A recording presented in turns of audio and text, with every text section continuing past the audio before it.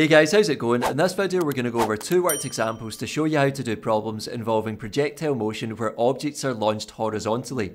Now if you haven't already done so, check out my previous video covering the theory on this topic, and that way you can apply what you learned in that video to this one. So let's get started. Just a reminder that these are the kind of questions you would have done at National 5 level. Question 1 says that a ball rolls off a table at 3 meters per second. The table has a height of 1.2 meters above the ground. Part A says to calculate the range, i.e. the horizontal distance of the ball. Well, whenever we're dealing with projectiles that have been launched horizontally, we need to treat the horizontal and vertical motion of the ball separately. And just like we said in the theory, it's always a good idea to sketch the situation first. So here's our table. Here's a ball on the table, and it's moving to the right at 3 meters per second. And we're also told the vertical height of the table is 1.2 meters. And in order to calculate the horizontal distance, the range, we can use the equation SH equals VH times T, which we looked at in the theory video. But you might be thinking that we don't have all the necessary information yet for the horizontal motion, because we only have the horizontal velocity of 3 meters per second, but we don't have the time taken for the ball to fall horizontally. So what we can do first of all is look at the vertical motion and work out the time,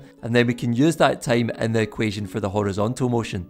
So for the vertical motion, first of all, we can use SUVAT. So writing down SUVAT, we know the displacement is minus 1.2 meters, and the reason we use the negative here is because we're defining upwards to be positive and downwards to be negative, and the ball is going to be travelling down the way. We then have our initial velocity u of 0 meters per second, and that's always going to be the case for these kind of projectiles. Because remember, to begin with, the ball has not started moving vertically yet. We don't know what the final velocity is. We know the acceleration is minus 9.8 meters per second squared, again because we've defined downwards to be negative. And lastly, the time is what we're trying to find. So I'm going to put a star next to the t because that's the one we want here. And because we don't know what v is, we're going to choose an equation of motion which does not have v in it. So writing down our equation, we have s equals ut plus a half at squared. And substituting in the numbers, we get minus 1.2 equals 0 plus a half times minus 9.8 times t squared. Simplifying both sides just by multiplying both sides by 2 to get rid of this fraction, and then dividing both sides by the 9.8 gives us t squared equals 0.24, which gives us a time value of 5 seconds. So now that we've found the time, we're not quite finished yet, because remember, we need to use the time to find the horizontal range. So writing down SUVAT for the horizontal motion, we don't know what s is. We know that u is 3 meters per second. We don't know what v is horizontally. We know the acceleration is 0 meters per second squared because horizontally the ball is not accelerating, it's travelling at a constant velocity. And lastly, the time is 0.5 seconds. So we can put a star next to s because that's the one we're trying to find. So we can use s equals ut plus a half at squared. Substituting in the numbers now, we get 3 times 0.5 plus a half times 0 times 0.5 squared. Notice that this term on the right hand side is just going to disappear because we've got a times by 0 there, which means we're basically just dealing with s equals ut, a speed, distance, time, which is what we did at National 5 level. So putting those numbers now into your calculator should give you an answer of 1.5 meters.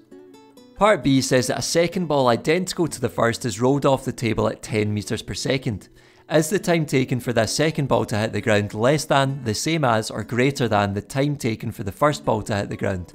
Explain your answer. Well, the time is going to be the same as, and the reason is, the horizontal velocity does not affect the time taken for an object to fall vertically. It does, however, affect the range of the object. So remember, it's just the acceleration due to gravity that's going to affect the time taken for an object to fall, because remember, with projectile motion at higher level, we ignore air resistance. Lastly, part C says to calculate the range of the second ball. Well, we've just said in part B that the time is going to be unaffected for this second ball, so we can just do SUVAT again for the horizontal motion, and we know that the time is going to be the same. So for the horizontal motion, doing SUVAT, we don't know what s is. We know that u is 10 meters per second this time, v is still unknown, the acceleration is still going to be 0 meters per second squared for horizontal motion, and the time is the same as before, 0.5 seconds. So again, we can put a star next to s as that's the one we're trying to find, and we can choose the equation of motion which does not have v in it. So we've got s equals ut plus a half at squared. We know that this is going to simplify just down to s equals ut, but we can just sub in to show that's the case anyway. So putting in our numbers, we get 10 times 0.5 plus a half times 0 times 0.5 squared. So this term disappears, and we get 10 times 0.5 gives us 5 meters. Question 2 says that a bomber plane flies with a horizontal velocity of 100 meters per second at a height of 320 meters above a tank. It drops a bomb and scores a direct hit on the tank. So you've got the bomber plane and the bomb is going to be travelling at the same initial horizontal velocity as the plane because it's attached to the plane. You'll then see we've got the vertical height of 320 metres and we don't know what the horizontal range is, so chances are we're going to be asked to calculate that during the question. For part A, it says to calculate the time taken for the bomb to hit the tank. Well, just like we did in question 1, for any object that is launched horizontally, we need to treat the horizontal and vertical motion of the bomb separately. And to find the time, we're going to consider the vertical motion of the bomb. So for the vertical motion, we can write down SUVAT. So we've got S equals minus 320 metres. We've used negative here because we're defining upwards to be positive and downwards to be negative. So because the bomb is moving down the way, it's going to be a negative displacement. Our initial vertical velocity is always going to be 0 metres per second for this type of projectile. Our final vertical velocity is unknown. Our acceleration is minus 9.8 metres per second squared, again because we're defining downwards to be negative. And lastly, the time is what we're trying to find, so I'm going to put a star next to that one. We then need to use an equation of motion which does not have v in it, so we're going to use s equals ut plus a half at squared. Substituting in the numbers now, we get minus 320 equals 0 plus a half times minus 9.8 times t squared. Timesing both sides by 2 now to get rid of this fraction, and dividing both sides by 9.8 gives us t squared equals 65.3, and taking the square root of both sides gives an answer of t equals 8.1 seconds. Part B says to calculate the range of the bomb.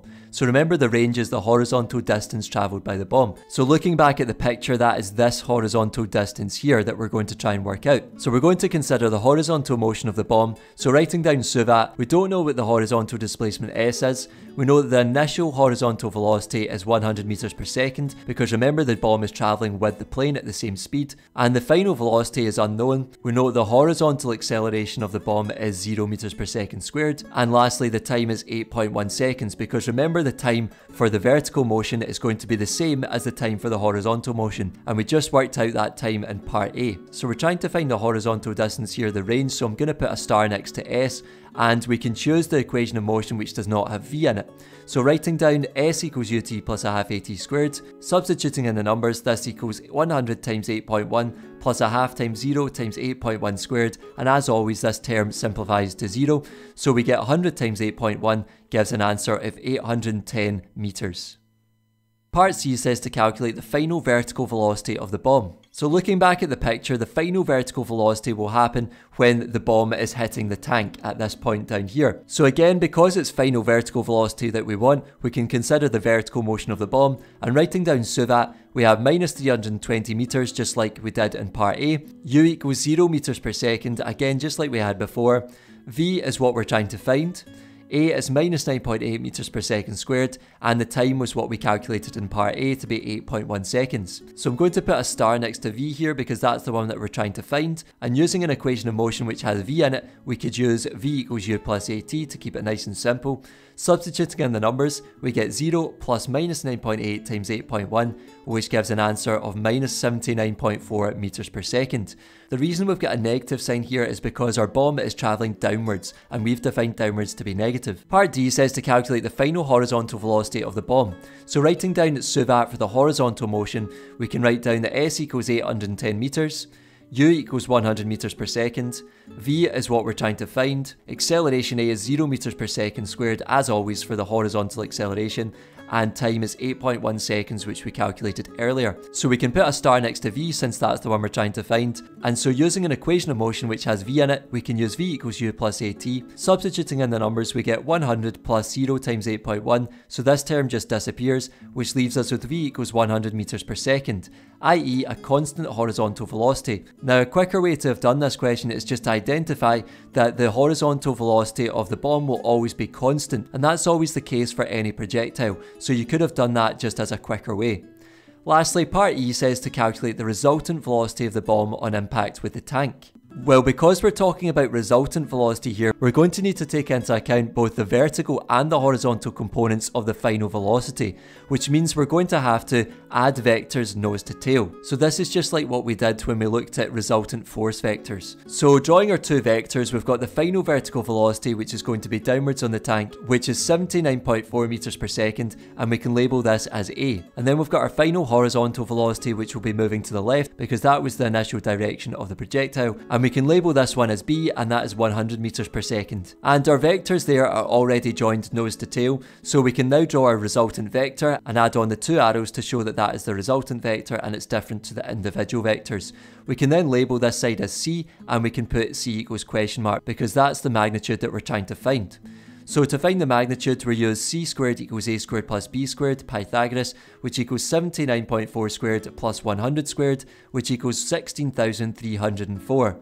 Now we can get c on its own by taking the square root of both sides, so we get the square root of 16304, which equals 128 meters per second if you put that into your calculator. Now remember, we're dealing with a velocity vector here, so we need to find the direction as well. So to find the direction, we can start labeling some more things on our triangle. So we've got the right angle in there.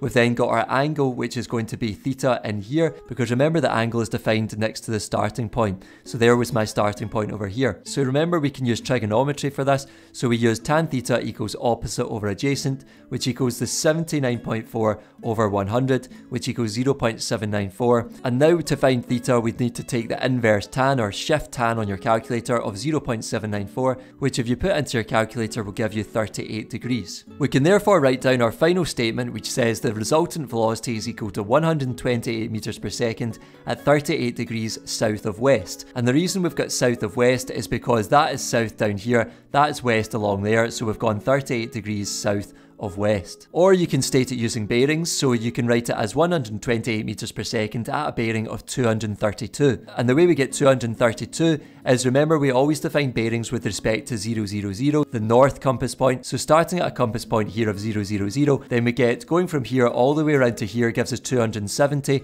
and then if we just subtract the angle theta of 38 degrees from 270, then we get 232. That's all for this video, folks. Thanks for watching. If you made it to the end, I appreciate it. Make sure to give the video a like and subscribe, and I'll see you in the next one. Take care.